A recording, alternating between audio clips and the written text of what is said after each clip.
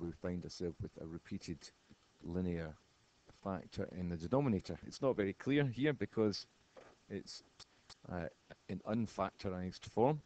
So the first thing we would have to do is to try and factorize this denominator here, where you could do it as part of the work, or we could just do it at the beginning here. We could do x cubed plus 2x squared plus x. There's obviously a common factor of x here.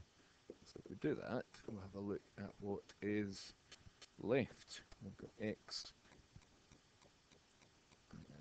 plus 1. We'll have a wee look at the term in the brackets there. Always when you factorize with one method, check and see if we can factorize it further. X squared plus 2x plus 1 is a trinomial expression, and it does actually factorize to x plus 1 times x plus 1, because we've got the numbers at the end, 1 and 1 multiply together to give you 1, and they add together to give you plus 2. So here we have our expression, and as you can tell here, we can actually simplify that to x multiplied by x plus 1 all squared. So in actual fact we have, there's a repeated linear factor. So if we go back to the original rational function, 2x squared plus 7x plus 3 divided by, well, I'm going to write in that right now. Instead of writing it out as a cubic function, we're going to write it out in factorized form, x times x plus 1 all squared, and we've got a linear factor here, so we've got a fraction over x, as shown in the previous examples, and we also then have two more fractions. The first one is just going to be x plus 1, and the second one is going to be x plus 1 squared. That's the actual power that we have to get to, otherwise we would keep going. And we know that we're going to have constant terms in each of these, a, b, and c. At the moment we've got plus signs between them because we're going to add them unless we're told otherwise. Multiplied through by the denominator, we get multiplied by x times x plus 1 squared. So if we multiply it through on the left hand side, we're left with the numerator, and on the right hand side, if I think about the first fraction, the x terms cancel out. That leaves me with a multiplied by x plus 1 squared. If I have a look at the second fraction, one of the x plus 1 terms in the multiplier cancels out, so I'm left with b times x plus 1. And if we have a look at the third one, then we can see that the whole x plus 1 squared term cancels out, and we're going to have c times x. So at that point we can start to think about different values for x such that it will simplify our equation. So we can look in the first bracket here, we've got x minus x plus 1, which means that if we were to choose x equals to negative 1, then that term's going to go to 0. We're actually going to lose our a and b terms here. So when x is negative 1, we've got 2 times negative 1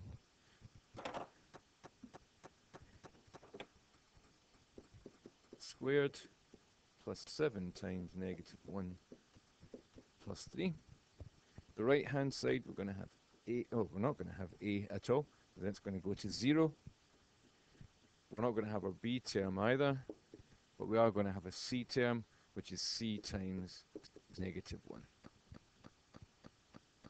Remember that negative 1 squared is positive 1, so we simplify it as 2 minus 7 plus 3 equals negative c.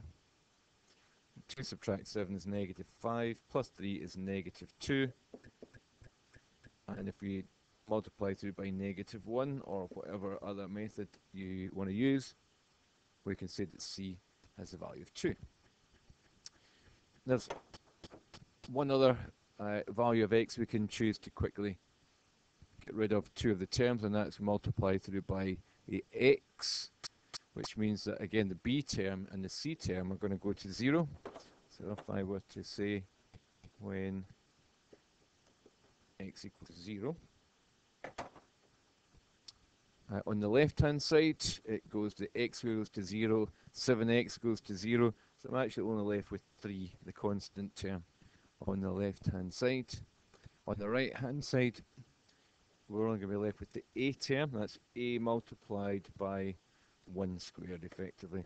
And if you want to add your plus 0 to show that you're considering the other two terms, but you know they're going to go to 0. So 1 squared is 1, so very quickly you can deduce that a is equal to 3. So we've got two of our terms, a is 3 and c is 2. We want to try and then work out a value for b. Okay, so what I'm going to do this time is I'm going to use a slightly different method. I could choose another value for x, substitute that in, and use the values I know for a and c to work out b. One of the other methods we can use is to equate the terms on the left and right, and I'm going to focus here on the x squared terms. And what we find out is that this a term here, when we expand the bracket x plus 1 all squared, that's going to be x squared plus 2x plus 1. In other words, if we multiply a by everything in that, we would end up with a times x squared, ax squared. So it would be the first term if we fully expanded that right-hand side. And it's the same with the second term, the b term here, bx multiplied by the x here, the first term, if we expanded this bracket here, would be bx squared. You notice that the c term does not have an x squared term attached to it, so that if we were to fully expand the right-hand side, we would have ax squared, and then later on we would have plus bx squared, and the answer to that would have to be 2x squared, which is what it says it should be on the left. So this is a wee technique that we can use sometimes to help us.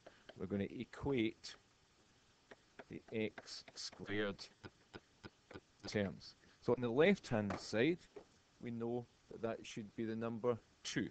So I'll write in 2, and I'll put my wee x squared to remind you that that's where that came from. And on the right-hand side, we know that we're going to have ax squared, and then later on in the expression, we would have to add bx squared. And that must be a true thing. Now we can drop the x squared terms. I only put them in just to kind of make sure you remind you where they came from.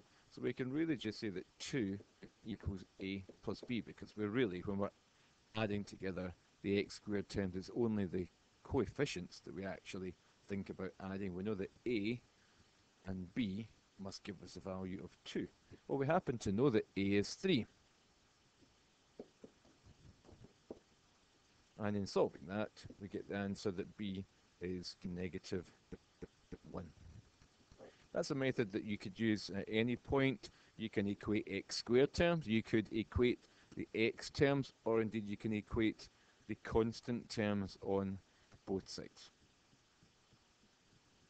So we've got all three values that we need, so we can write our conclusion.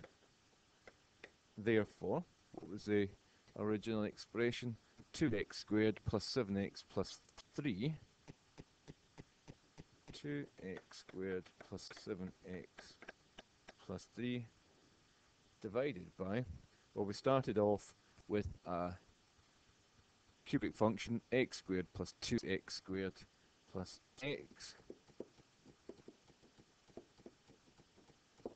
is equal to, we had first of all a fraction with a denominator of x, and then we had x plus 1, and we had x plus 1 all squared. We worked out that a was 3, b negative 1, and c took the value of 2.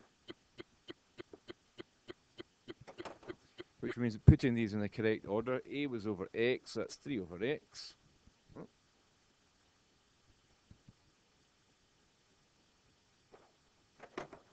3 over x. Our b value is -1, so I'm going to put a minus sign in front of the fraction and just put a 1 on the top.